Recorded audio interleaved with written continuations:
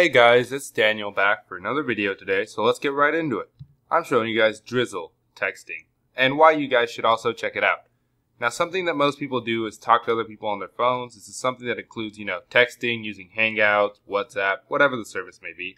Drizzle, however, is the first app that pays you to do something that most people do a lot, which is text.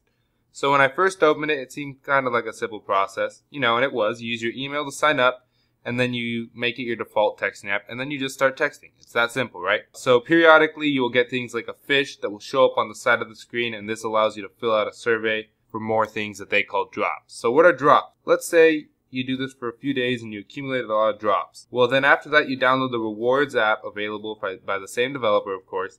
Then you sign into your account and you can redeem these points into PayPal or Steam money or other sorts of money that they have available on there. This is a pretty cool concept, and while I think you might not get much money out of it, maybe $5 to $10 every once in a while, it's some money, and a lot of people would enjoy this because they text a lot, and some money is still better than no money. So currently I think the app is a fantastic idea with a good future. However, I would like to see things a bit cleaned up, such as the UI and the way it handles text. I feel like sometimes it messes up with MMS and other things, but hopefully when the app grows, these things will improve, and it would be nice to incorporate the redemption of the points right into the messaging app rather than having to get another separate app. But I suggest you guys go check it out and form your own opinions. Another thing I would like to note about this app is that it does have a quick reply feature, sort of like Messenger does for Google and other texting apps that are out there.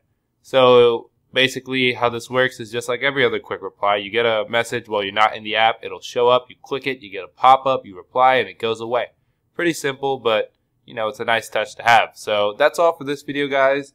Don't forget to like this video and subscribe, and until the next time, guys, kapow!